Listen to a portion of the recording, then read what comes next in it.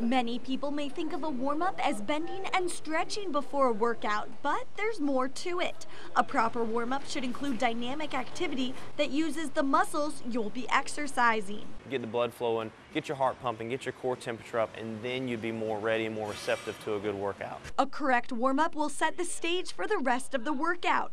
Exercising with cold muscles would be like trying to stretch a frozen rubber band. Well, what happens if you pull that rubber band out of the freezer and try to stretch it all the way out? It's going to break, okay? But if you get that rubber band out, warm it up, and then start to slowly stretch it out, then you'll be fine with that. Dynamic stretching during the warm-up is just as important as static stretching during the cool-down, and both should be done every time you exercise. A lot of times people will wait till that soreness sets in before they try to start stretching, and at that point it's too far gone. You're warmed up enough once you start sweating and have full range of muscle movement.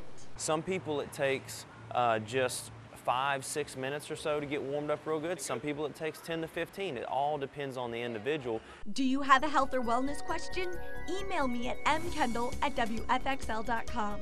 Melanie Kendall, Fox 31 News.